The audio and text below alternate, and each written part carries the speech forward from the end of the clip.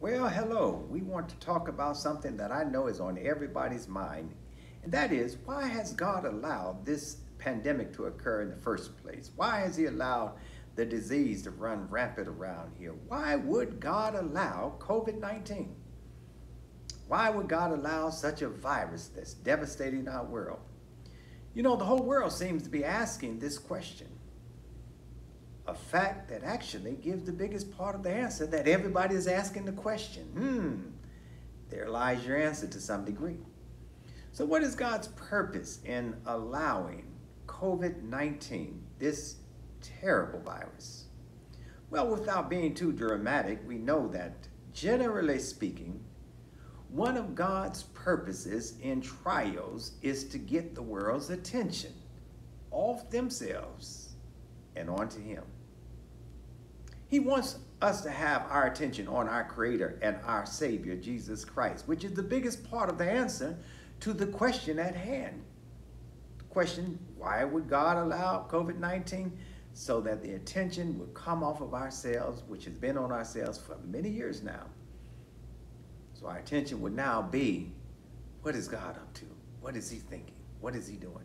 You know, millions are suddenly asking the question right now, believers and non-believers alike, which means that God is on their minds. That's what He wants. God desires for all people to earnestly seek Him and find Him, discovering that He actually is close to us, says Jeremiah 29:13. He wants us to know that He's here, He's with us, He's available to us. Our attention needs to be on Him and not on prosperity, money, and politics. You see, God desires us to sense our own weaknesses and neediness so that we put our trust in Him. Read 2 Corinthians 12:9. He wants us to trust Him and not to trust ourselves so much, absent of Him. It's very important. And so God desires people to fear Him. He wants us to reverence Him with proper reverence and awe. We have stopped reverencing God.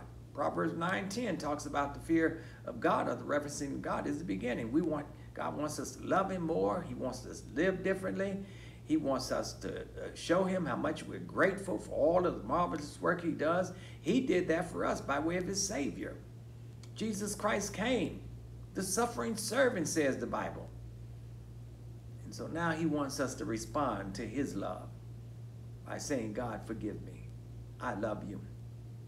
Another reason, God desires to shift our focus and our affection away from this temporary, troubled world to our eternal heavenly home. He wants us to focus in, not on earth, but on heaven. This is a temporary place. We act as if we're going to live here forever. This is just a dressing up place. And then there are times of troubles that are prime motivations for us to store up treasures in heaven rather than cling to treasures on earth. Matthew 6:19 through 20. Store up your treasures on earth. And He wants us to be a good steward of those blessings God gives us in this life. And the truth of the matter is, we have not been good stewards of what God has given us. We don't even go to church, and God's given us a beautiful facility. We don't even pray, God's given us a beautiful altar. We don't even read the Bible, and now we got thousands of different kinds of Bibles, and we don't carry them. And then I think God wants us to trust Him absolutely, knowing that our times are in His hand. We forgot that. Our times are in His hand, not in ours.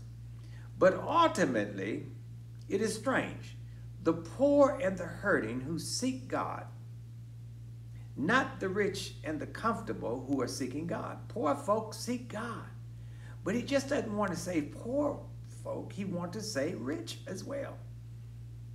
And so you need to understand it is the danger and calamity that turn men to their Savior, not health and wealth. It is suffering that wakes us up to our true need.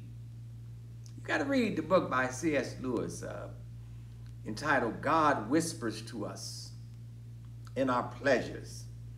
He speaks to us in our conscience, but shouts to us in our pain. And so these troubles are a megaphone to rouse this deathly world. It is his book called The Problem of Pain, HarperCollins, 1996. Let me give you another reason. Life for all people means facing suffering, death, and their eternal destination. You see, even if we develop immunity to COVID-19, we can't escape the fact of trouble in the world. There'll be another trouble.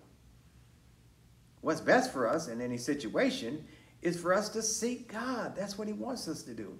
The Bible says, blessed are those who keep his statutes and seek him with all their heart, says the psalmist in Psalm 119:2. God is up to something. He's trying to build a greater relationship with us. He wants our attention. He wants us to realize this is not our home. We have a destination beyond this life, and it ought to be heaven. And we've got to take God seriously. Stop playing with the blessings that he gives us. Freedom is a blessing. To be going to places and in and out of buildings is a blessing. To fellowship and love and hug on each other is a blessing. Having Sunday church is a blessing.